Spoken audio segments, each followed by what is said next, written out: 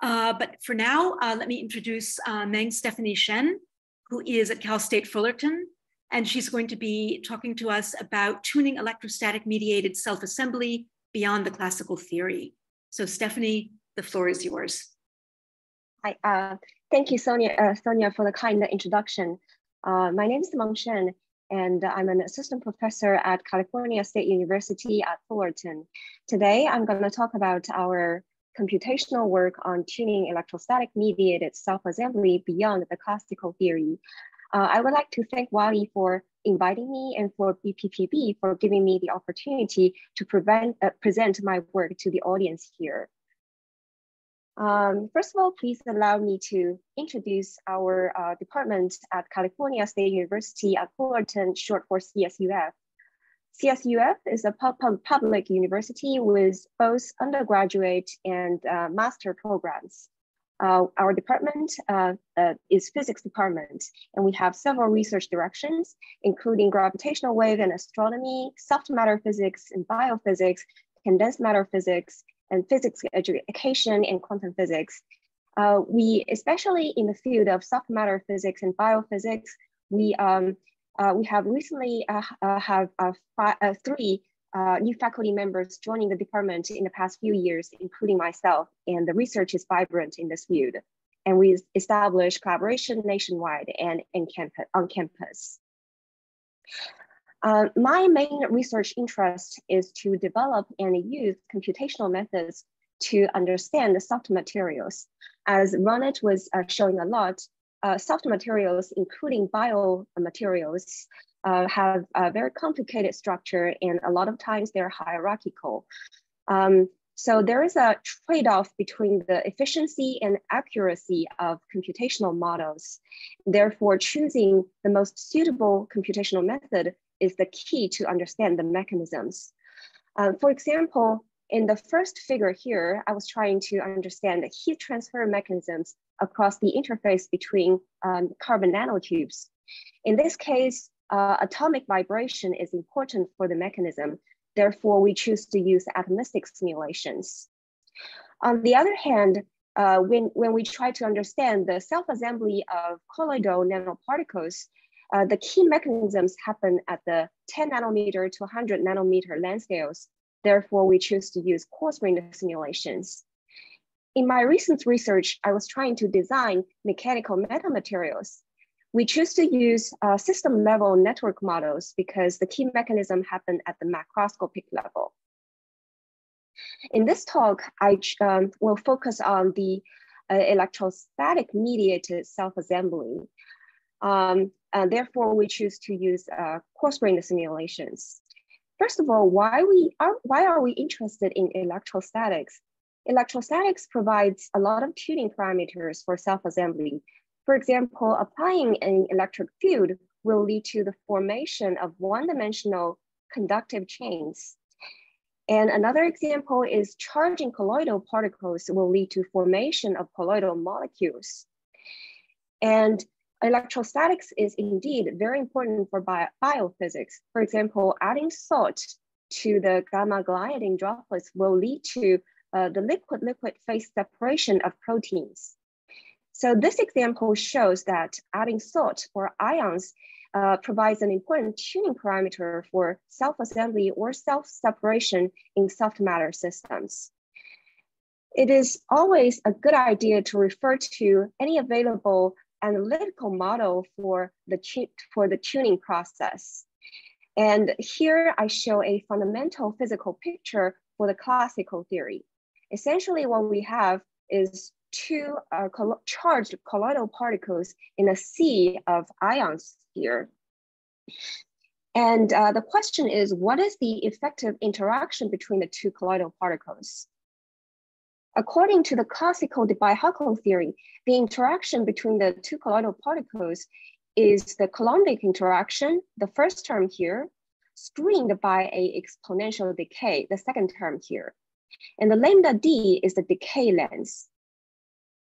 Graphically, if the interaction energy for the colloidal particles in a salt-free dielectric medium is 1 over r, where r is the distance between the particles, then the interaction between the particles in a high salt concentration would decay much faster due to the exponential decay.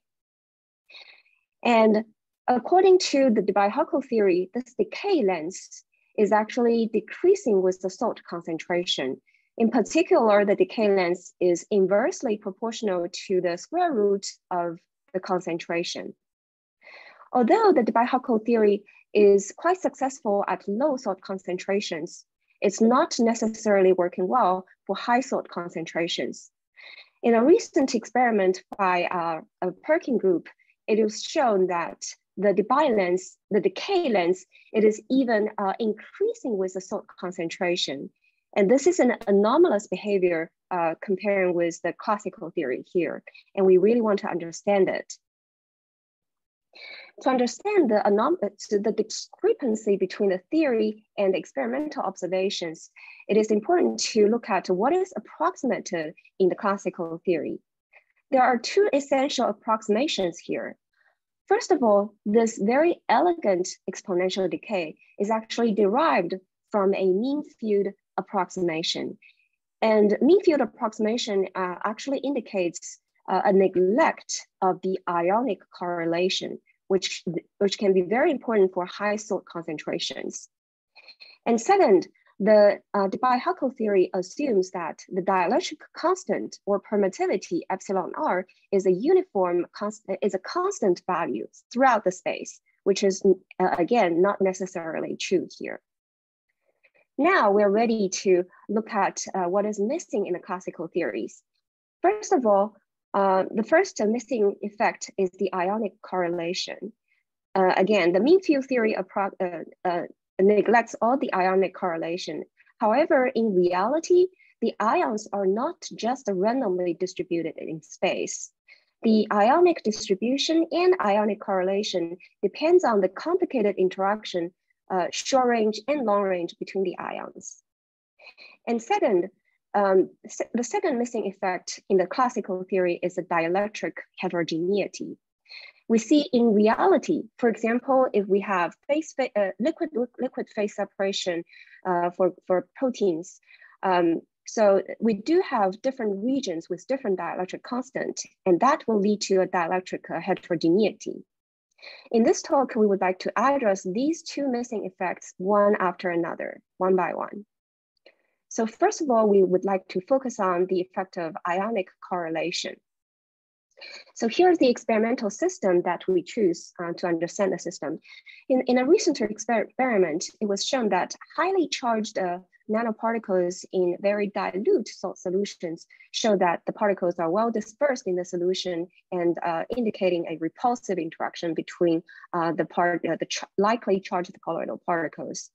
However, when at very high salt concentration, the samely charged nanoparticles start to form a crystal.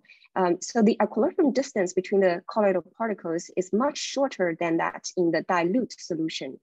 This actually indicates a cohesive interaction between the likely charged colloidal particles. And this is never predicted by the Debye-Huckel theory, because according to the Debye-Huckel theory, if the colloidal particles are likely charged, they always have repulsion with respect to each other. To understand this anomalous behavior, we use coarse-grained simulations. We explicitly model the nanoparticles and the ions. The big spheres are the nanoparticles and the small dots are ions. And we implicitly model the solvent water. One of the biggest challenges in coarse-grained simulations is to correctly model the ionic correlation, because the solvent molecules are not modeled explicitly here. However, it is much easier to obtain the ionic correlation in atomistic simulations. We quantify the ionic correlation by the radial distribution function, or G of R. G of R quantifies the probability of finding one ion from certain distance from the other ion. And our strategy here is to develop a tabulated force field between the ions by mapping the radial distribution function in coarse-grained simulations with the G of R in the atomic simulations. Here's the algorithm we choose to develop the force field. First of all, we calculate the radial distribution function from the atomic simulation. And then second, we guess the initial ionic potential for the coarse-grained simulations. And then we use the algorithm of Boltzmann inversion to correct the ionic potential in coarse-grained simulations using this equation over here. So GI of R is the radial distribution function in coarse-grained simulation, and GS is the radial distribution function for the atomic simulation. So we correct the potential with the second term over here. And we can see that after about 7 iterations, we already managed to, for the G of R to converge from the coarse-grained simulation to the atomic simulations. Now we're ready to see the results. We start from the neutral particles. We see that, so here we show the mean force between the particles as a function of distance between the colloidal particles.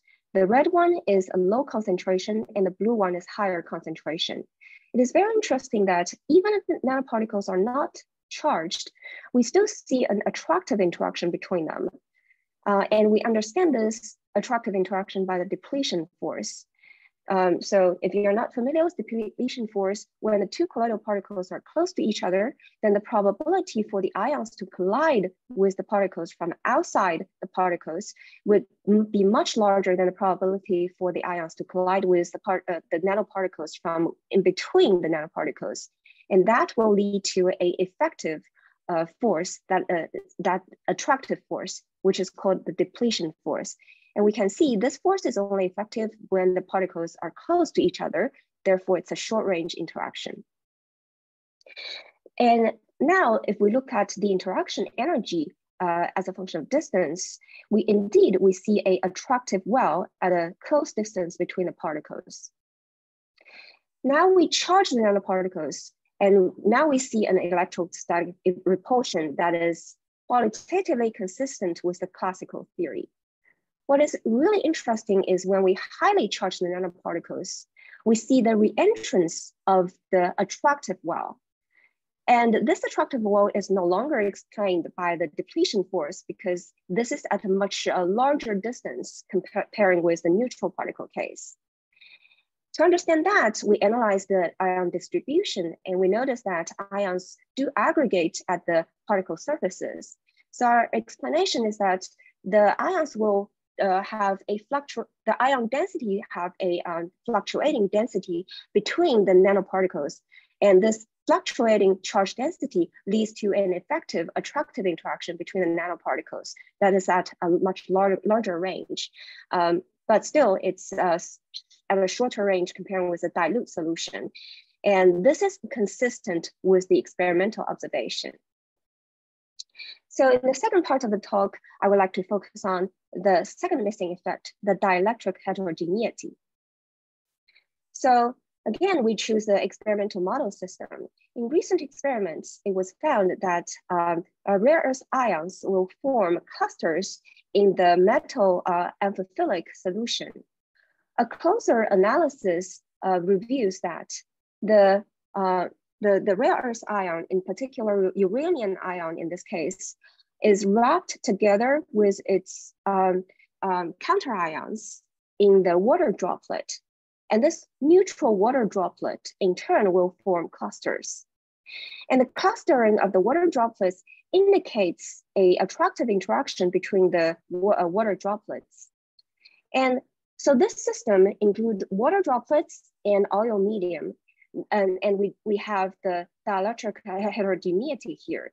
The question here is, what is the contribution of the dielectric heterogeneity to this attractive interaction between the droplets? So our model system looks like this. We have water droplets, including that enclose the ions here. So again, we model the ions explicitly. Ions are small dots over here. The big spheres are the water droplets. We model water, both water and oil dielectric medium as implicitly. So the model is slightly different from the previous model, and let's show you why. First of all, let's look at what is the theoretical picture of the dielectric heterogeneity. So in this illustration here, we have two regions, epsilon with dielectric constant epsilon1 and epsilon2. When we introduce charges into the system, we start to have surface polarization. The molecules at the boundary between the two dielectric medium will start to polarize. So theoretically, we start from the Gauss's law, the divergence of the product of the dielectric constant and the gradient of the electric potential is equal to the negative of the free charge. If we have a homogeneous dielectric medium, the question becomes simple. We simply replace this divergence with a Laplacian of the electric potential here. However, when we start to have dielectric heterogeneity, then we have to consider the gradient of the dielectric constant as well. And this first bolded term is associated with the interfacial polarization that is associated with the interfacial polarization vector P. The bad news is it's not very convenient to deal with the polarization vector directly. Unfortunately, we can introduce the interfacial polarization charge omega here. When we have the interfacial induced charge or polarization charge omega, we can easily separate the electrostatic potential into the contribution from the real charges and the contribution from the induced charges. And we can use the simple Green's formula 1/r to represent the electrostatic potential. Computationally, we developed a energy functional I of omega over the years, and then we incorporate it into our coarse-grained model. So essentially, here's the flow chart of how we update the simulation. First of all, we initialize the charge configuration of the real charges. Then we minimize the energy functional to find the induced charges. And then we update the forces on the real charges and remove the real charges using molecular dynamics. And we iterate this process. So this is indeed a hybrid method. We minimize the energy functional to find the induced charges, and then we use molecular dynamics to update the velocity and position of the real charges. And now let's look at the evolution of the real charges and induced charges during this coarse-grained simulation. The red small dot is the cation. The blue small dots are the anions, and the big spheres are the water droplets. And this coloration on the surface of the droplets are the induced charges. So if we look at the evolution of the simulation, we can see that the positive ions always induce positive induced charges, and the negative ions always induce negative induced charges at the boundary between the two dielectric medium. And remember, our goal is to understand how the surface polarization or the dielectric heterogeneity affects the attractive interaction. So with the induced charges, we're able to separate the induced charge contribution from the charge-charge contribution. We separate the interaction energy into the ion-ion contribution or charge-charge contribution, and the ion-induced charge contribution or the charge-induced charge contribution. We would like to see how this red term contributes to the interaction energy between the two droplets. So here's the result of the interaction energy between the droplets as a function of distance. We see that the black curve is the total interaction. Indeed, we see a attractive interaction, and that mimics a dispersion interaction between the droplets. It decays with r to the power of -6.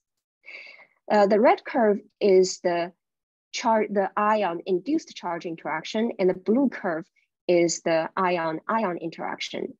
What is surprising and interesting here is the ion-induced charge interaction actually makes the major contribution to the total interaction energy here.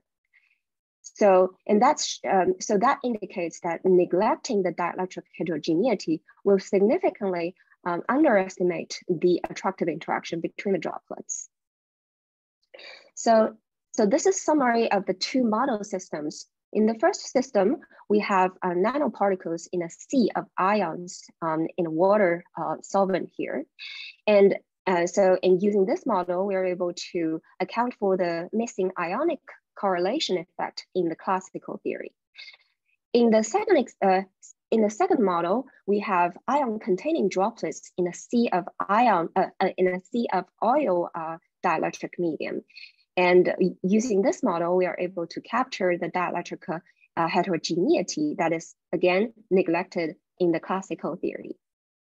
So as a summary, we see that coarse-grained simulations is indeed effective to account for the missing effects in the classical theory for the self-assembly process.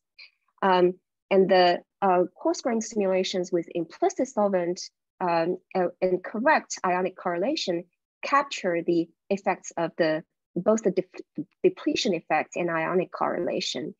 And second, the hybrid continuum particle-based simulations allows us to account for the dielectric heterogeneity and the surface polarization effects. In the end, I would like to thank all my group members and all my collaborators for this research and my current group members that supports my new research directions. And thank you for attending the talk.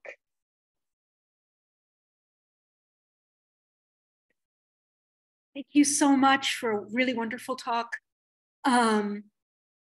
Questions? So I can start with one. Could you say a little bit more about the rare earth flocculation process, sort of when that might actually occur, either naturally or maybe in a production process, and also whether there's a phase transition behavior going on there with the rare earth concentration as a control parameter or something like that? What happens in experiments is they added amphiphilic surfactants in oil, and as well, like the oil contains a little bit of water content, and that allow the ion to be encapsulated in the droplets. And then, so with those amphiphilic surfactants, we're able to extract the rare earth ions from it. Yes, so surfactants are necessary for this process. Yeah, but in our model, we simplify it to understand one aspect of the physics. Yeah. Right. And as the concentration of the rare earth changes, would there be, an increasing tendency toward flocculation? That's a great question. Yeah. So I think the So there must be an effect over there, and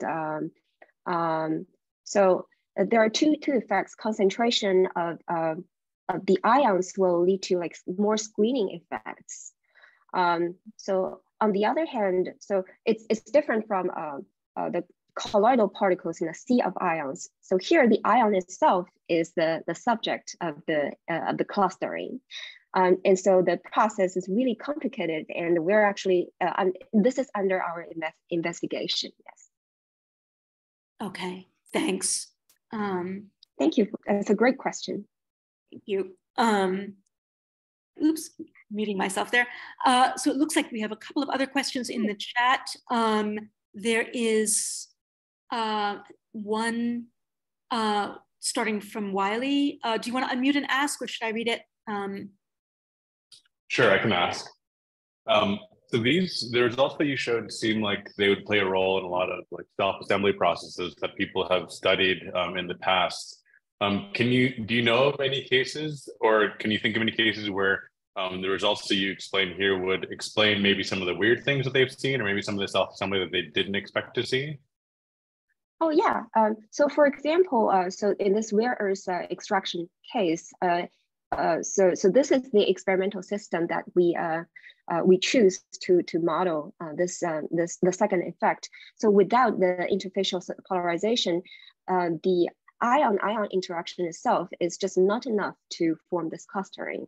So indeed, it's necessary to include this the surface polarization. So for the other missing effects as well. So if we only use the Debye-Huckel theory, so definitely we just observe the repulsive interaction and ionic correlation at soul concentration is really, really important.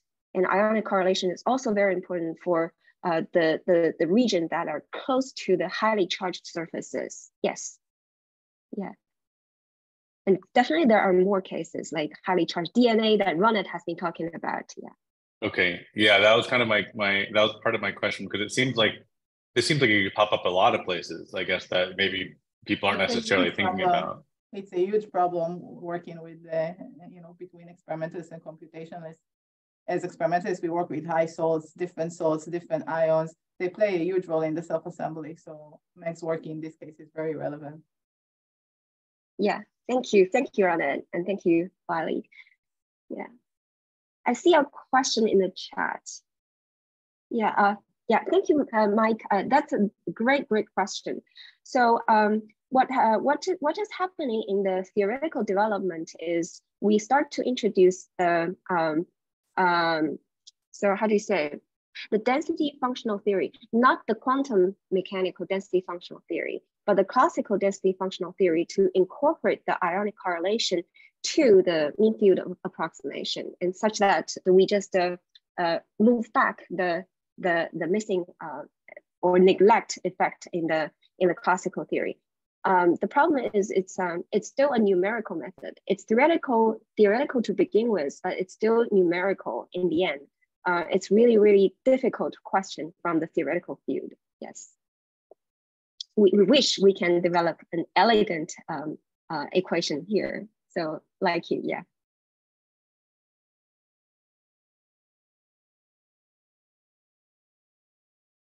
So let's see what other questions people have. And since we have a little bit of time before the top of the hour, also if you have other questions for Ronit, feel free to jump in.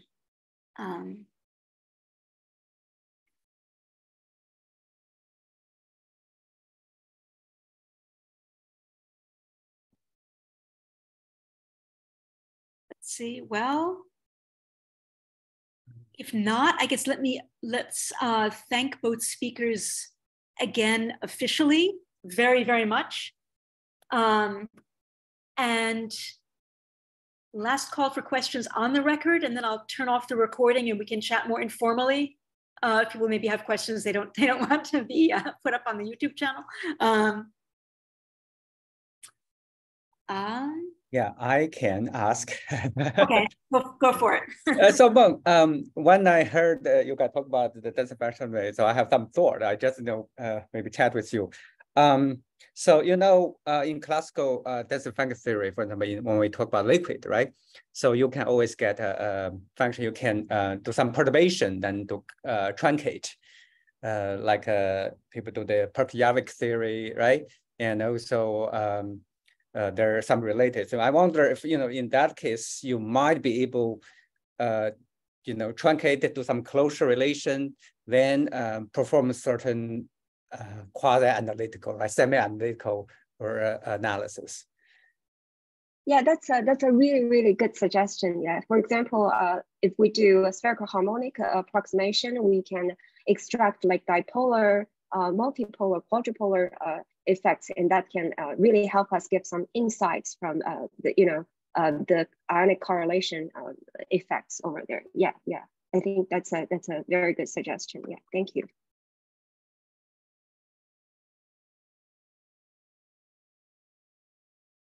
See, well, I'm going to turn off the recording and we can talk more informally for a little while.